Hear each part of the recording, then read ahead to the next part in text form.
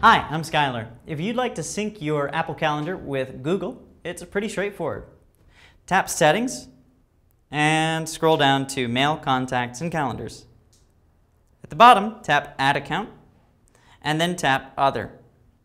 From here, tap CalDAV and type in Google under the server, google.com. Then type in your Google username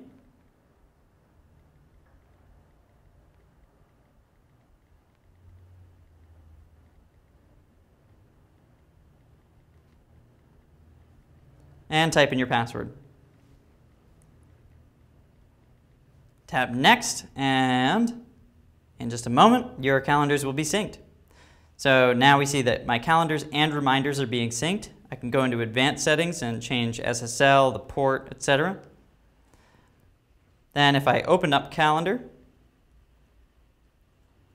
in the upper left, tap Calendars, and here you can see how things are syncing. That's it. You've just synced your Google Calendar to iPhone. Thanks for watching. I'm Skylar.